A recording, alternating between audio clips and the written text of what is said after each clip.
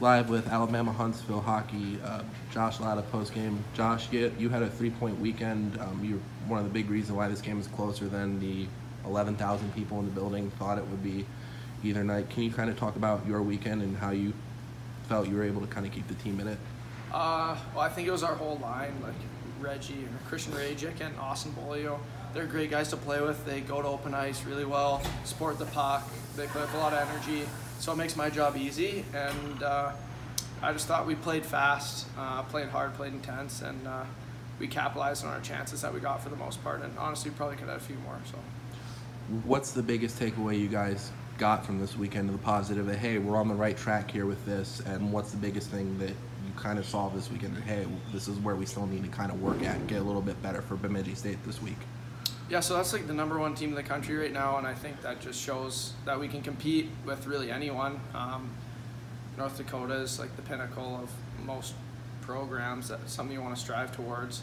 And so playing against Bemidji, we got to play the exact same way with the same intensity, play fast, because they play really fast. They don't give you a second. If you let your guard down for just a minute, they're going to capitalize on you. And we saw that in a couple instances, especially late in yesterday's game. They took advantage of us being a little bit sloppy. How tough is it for you to score in practice on Mark Sinclair and some of your other goalies? Oh no, I have Sink's number, but Georgie McVay's the one I got to worry about. I'm just kidding. How big was it for you guys as forwards? UND is the top face-off and one of the top face-off teams in the country both nights. Last night you guys won 30 of 63, and tonight I'm pretty sure you guys won or about even in the draw. How big was it to stay with them in that, and what are some things you guys did to make their life tough this weekend? I didn't actually really think about it too much coming into the weekend. I was more concerned with other parts of the game. Obviously we had our plate full, but I just kind of tried to stick to what makes me successful in the circle and not worry too much about them and try to get their guys trying to adapt to what I'm doing.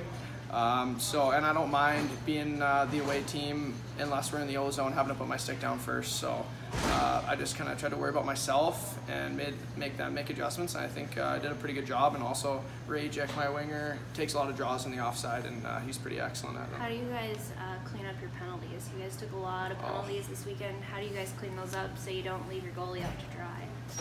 Yeah, that was going to be a key going into the weekend, that we stayed out of the penalty box, and we didn't do a very good job of it. Our penalty kill was excellent, especially yesterday with high pressure. Yes. They pressured really well. But obviously Mark is always our best penalty killer. He makes some huge saves for us. We just need to keep our feet moving. I think there's a couple calls that, well, especially in the first game, we had a sloppy line change. That just can't happen. And I think we just need to, yeah, like I said, we need to keep our feet moving a little bit better with these guys, not take any hooking calls, no retaliation. When guys are in vulnerable spots, we got to be smart and lay off a bit.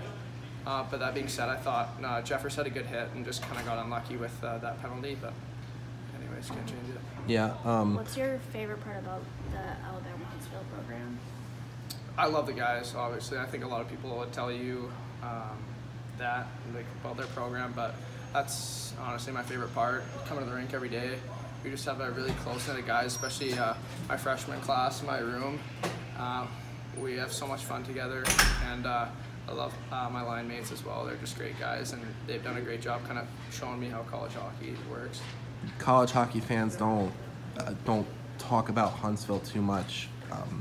What's one thing that you would love college hockey fans at large to kind of know about Huntsville, the town, playing game, coming to see the VBC, all those, like, if you could give a college hockey fan one reason to watch Huntsville this Thursday, what would it be?